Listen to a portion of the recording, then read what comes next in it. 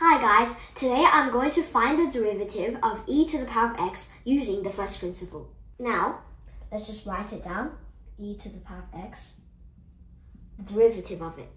Now, everyone knows what first principle is, so I'm just going to write it. Equals to the limit of h goes to 0, and then e to the power of x plus h minus e to the power of x over h. Now guys, this is the definition of first principle. Now we will do some manipulation. So as you see on the top, we can factor out an e to the power of x. So that is exactly what I'll do. Okay, so this one will just become e to the power of h, and this one will obviously just become 1. And then we keep the denominator the same. Now, we can just take this e to the power of x outside of the limit because this e to the power of x does not include h. Everyone knows that e, so I'm going to write the actual definition of e and where it came from.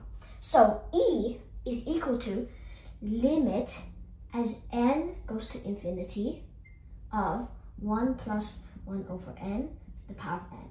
Now, everyone should know this. This is a common rule in mathematics. Now, there's also another way to write this, but it's not as common as this. So the other way is limit. This time it's not n going to infinity, it's n going to 0. Okay? And then you see this inside the brackets, this one is 1 over n. But then for this new one, we'll just change it into n.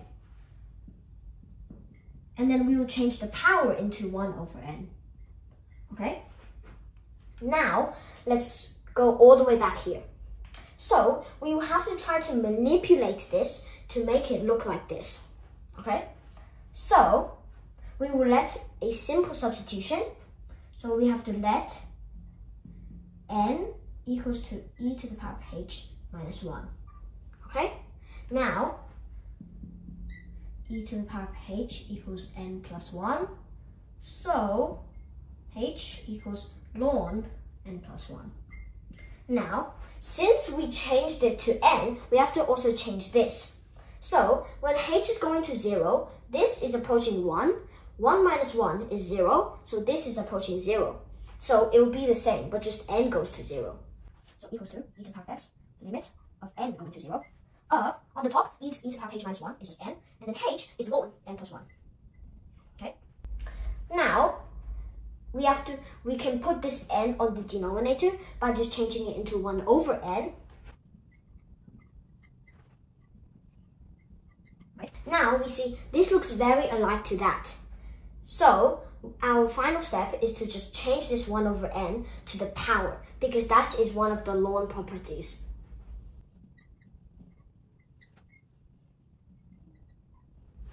Okay, now as we know, this is e. Okay, so we can just change this to e, but then there will be no more limit because we just solved it.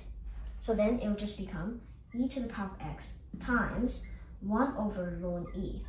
Ln e is 1, 1 over 1 is 1, so it's just e to the power of x.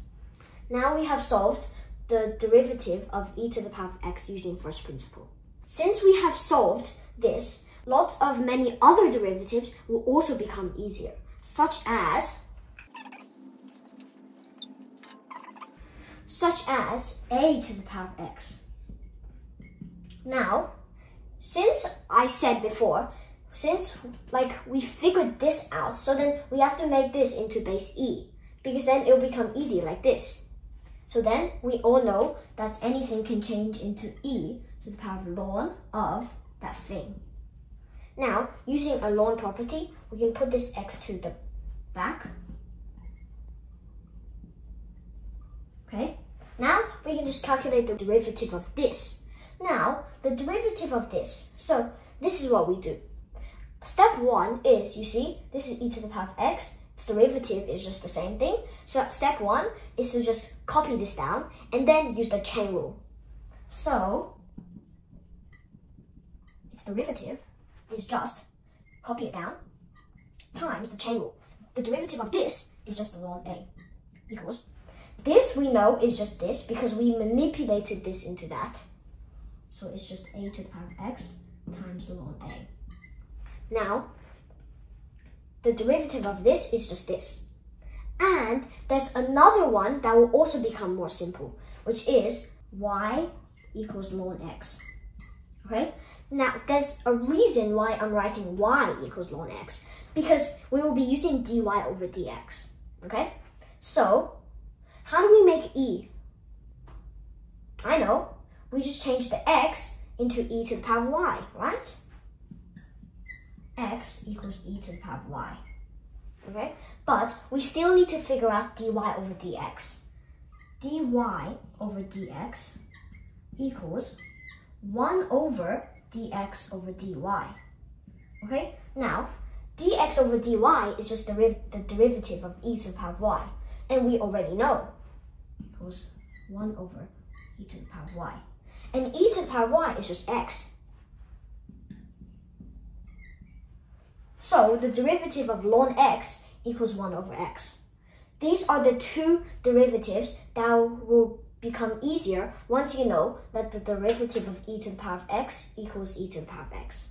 Thank you guys so much for watching my video, and if you like content like this, please consider liking and subscribing. If you want to master something, teach it.